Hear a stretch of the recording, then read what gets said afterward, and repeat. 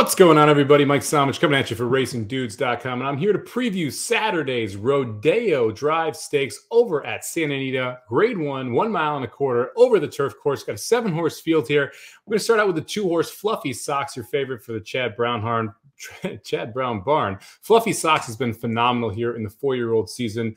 Started out a little bit slowly, then built it up, and back-to-back Grade 3s. Ran very well in the Grade 2 Ballston Spa last time out, just missing the technical analysis around 5-1. Chad Brown calls on the services of Joe Bravo for this spot. Could be very, very tough in here. Fluffy Socks looks like a strong contender.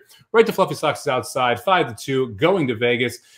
It's interesting. It's the California horse, run at Santa Anita 14 times, 5 wins, 6 seconds, likes the distance, 4 races, 2 wins, 2 seconds. It's D'Amato, it's Rispoli. It makes a ton of sense, but there's not many maces on the page that really beats your favorite here in Fluffy Socks. So I think going to Vegas at 5-2, a little bit short from a price perspective.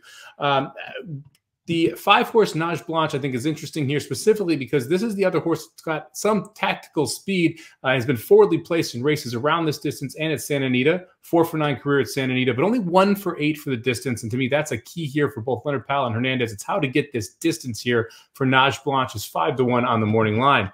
Last one I wanted to talk about is all the way on the outside, the 7-horse Family Way for the Brandon Walsh Barn. Got Mike Smith aboard, been running in graded stakes, last 8 races here, all graded stakes.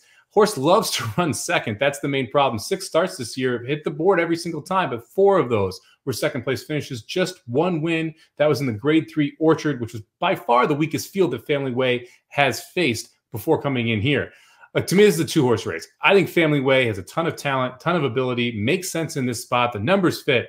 But Fluffy Socks is just a little bit better. So I think Family Way ends up running second here as well. I'm going to go with the 2 Fluffy Socks on top and give me the 2-7 Exacta Colt. I think these 2 horses ship in and take care of business here at Santa Anita in the Grade 1 Rodeo Saturday from Santa Anita Park. Thank you very much for checking out this preview of the Rodeo. Make sure you check out RacingDudes.com for previews of all the major stakes races coming up on this very busy weekend leading into the Breeders' Cup. And make sure you're checking out Dudes Who Bet Daily every Wednesday through Sunday, noon Eastern, for our best bets from the sports and horse racing world. We'll see you at the track.